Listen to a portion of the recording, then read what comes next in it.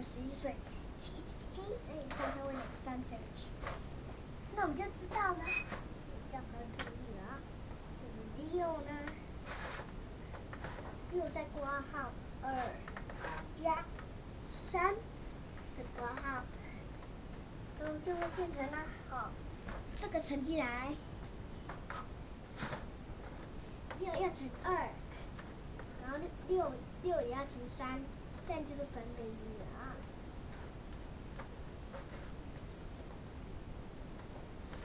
乘进来乘进来，所以这个它会等于6乘以2加6乘以3嘛。但是我们要括号起来哦，6来乘以2，再加上什么？再加上6乘以3，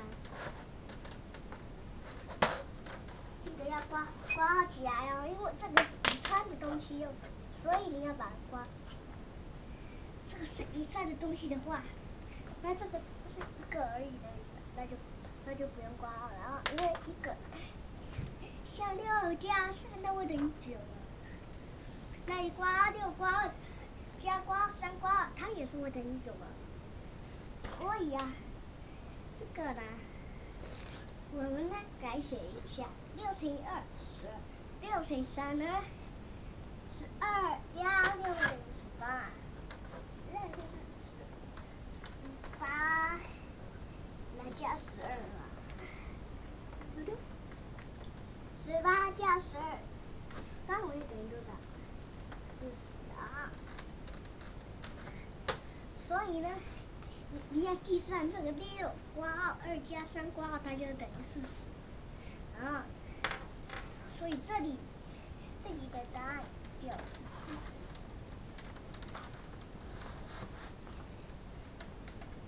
好，这样呢，那我们用另外一种方法啊，就是没有分配律。你看6括号2加3括号，另外一种方法就是6乘以3吧，6乘以括号2加3括号，它会等于多少？36嘛，对不对？36的话就等于40了嘛，对不对？所以很明显的是，这个大于这个嘛，对不对？40大于36啊。那这样的话就表示36来小于40啊。所以这个是大于这个啊。所以坏的尽头来表示。这是38呢，36啊，36它是小于40，所以呢，有分配律跟没分配律是不一样的啊。7乘以3会等于21啊。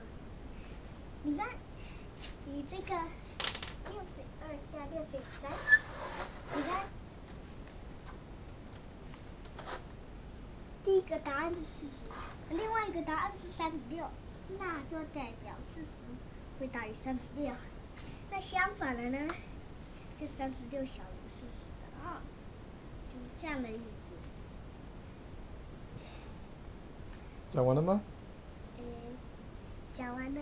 讲完了。